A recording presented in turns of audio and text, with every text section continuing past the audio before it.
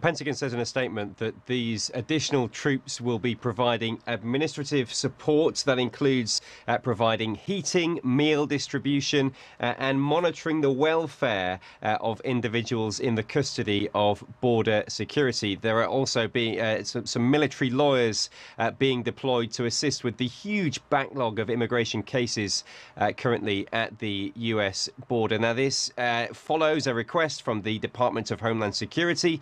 They say that their border security agents are currently overwhelmed, and these additional US troops will essentially free those border agents up to do their day jobs to monitor and secure the US border. Now, the Pentagon has stressed that these troops will not be conducting any law enforcement operations, but they have had to sign this waiver to change this long-standing US policy that military personnel aren't allowed to come into contact with migrants.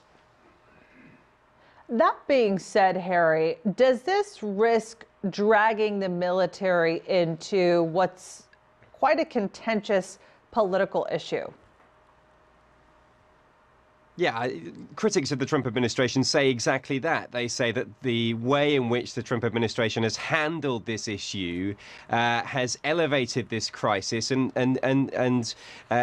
pushed it to a point where the administration is allowed to make the argument that they need additional US troops. The argument that critics also make is essentially that the departments that are supposed to monitor the border, to deal with migrants there, those departments aren't being funded properly. So the US military is having to step in, plug the gap, and do a job that troops aren't really designed to do. Now, the Trump administration, they say, well, look, actually, if you look at the border, there is a record number of families coming to the southern border, and they have a point on that argument. And they also say that Congress hasn't been working with the Trump administration to properly fund these departments. That's why they've had to turn to the US military.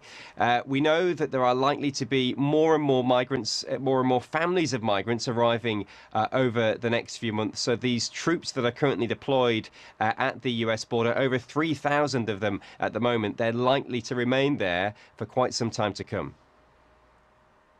Harry Horton here in Washington. Thanks for being with us.